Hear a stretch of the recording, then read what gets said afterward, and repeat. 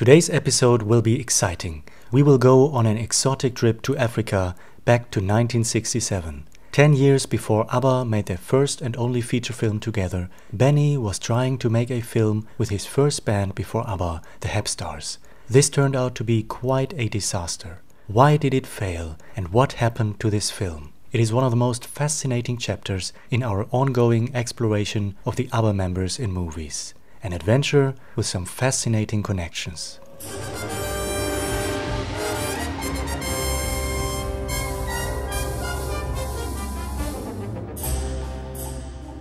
Hey! So, when we explored the movies with Agneta and Frida, we noticed that those films don't really have musical contributions from the ladies. They are dramatic narrations with focus on acting. Benny's African film is special for several reasons. For one thing, like ABBA the movie, this was an actual musical film with songs and performances by Benny and his band. For another thing, however, I should say it would have been a musical film. The movie was shot, conceived and planned to be released, but eventually Habari Safari was aborted and abandoned. The movie was never finished and remains unreleased. The background story for all of that is very intriguing. In 1967, Benny's band the Hep Stars was one of Sweden's most successful and celebrated rock bands. By that point, they had released 2 studio albums and 1 live album, which was ranked by an American rock journalist as one of the best live albums ever. The Hep Stars were now about to make their first feature film. The inspiration came from several circumstances. It was inspired by the 2 musical films from the Beatles, A Hard Day's Night and Help. And also by the Hep Stars' second album, simply titled The Hep Stars. It was released in December 1966. For this album, 3 music videos were made. Those videos set the foundation to create a feature-length film. The videos were shot in black and white and were meant to make up a third of the film, framed by new sequences in color. This had to happen on an exotic location. Early plans included South America, Mallorca or the Canary Islands. In February 1967, the Hep Stars finally traveled to Nairobi, the capital city of Kenya in Africa, to shoot the main scenes for Habari Safari for 2 weeks. The film was directed by Åke Björklund. He also directed the 3 music videos in black and white. And he was responsible for the film's cinematography as well as the screenplay. As we can see, the team for this film was kept as small as possible. This would turn out to be fatal and one of the reasons for all the chaos that would soon arise. But the actual story and concept of the film seemed to be charming and quite clever. The Hep Stars had an advertising deal with the producer of a British puppet, the fluffy Kluk doll. The band was supposed to establish the doll in Sweden. With their film, they somewhat tried to kill 2 birds with 1 stone. The plot was that the Hep Stars would travel to the mysterious land of the Kluks to search for the original Kluk, in whose left eye the great secret was supposedly hidden.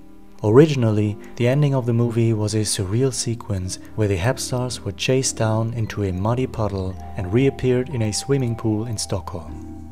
Additional filming took place in Copenhagen, Denmark, in the fields of Uppsala, Sweden, which supposedly looked like the African desert, and in Stockholm for a revised ending sequence. According to the director, there was a 600-page manuscript for the film.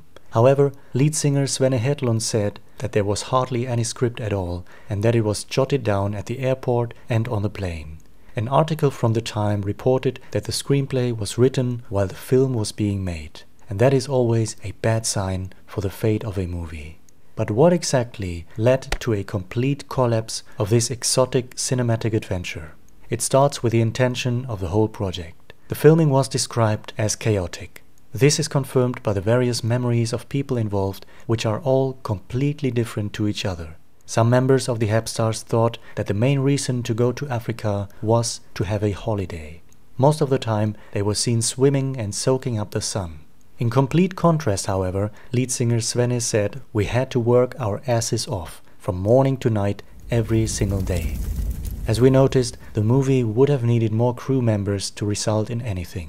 In addition to that, the filming also led to confused meetings between the group and local inhabitants. It didn't get easier with post-production. The footage turned out to be incoherent, no story could be found, the plot was described as insensible. The editing turned out to be impossible and didn't result in a consistent, watchable film. At one point, a young filmmaker was consulted. His name was Lasse Hallström, the future director of ABBA's music videos and ABBA the movie. Lasse Hallström tried to rescue Habari Safari in post-production, but even he could not make any sense of it and failed.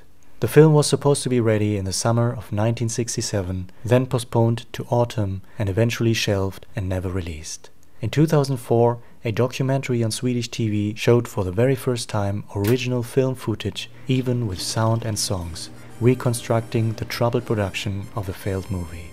The only thing that really came out of this film was the next single from the Hep Stars from April 1967, two of my personal favorite songs, Malaika and It's Nice to Be Back.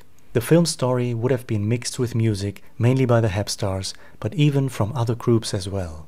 Beside the 3 songs from the Hep Stars' second album, these 2 brand new songs would have been featured.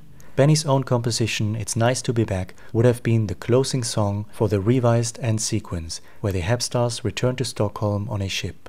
In 1971, this song was recorded in Swedish by an artist called Frida, produced by Benny, and became Frida's first #1 hit on the Swedish charts. The second new song would have been the African folk song Malaika, a song that the Hep Stars only happened to hear on their stay in Africa when it was played by local people at their hotel.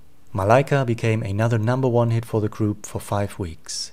In 2015, Benny returned to movie production. Together with his son Ludwig, he produced the fantasy film Cirkeln. In one of the scenes, Malaika is played on the radio. So with this film, the African song from the Hep Stars finally made it into a movie.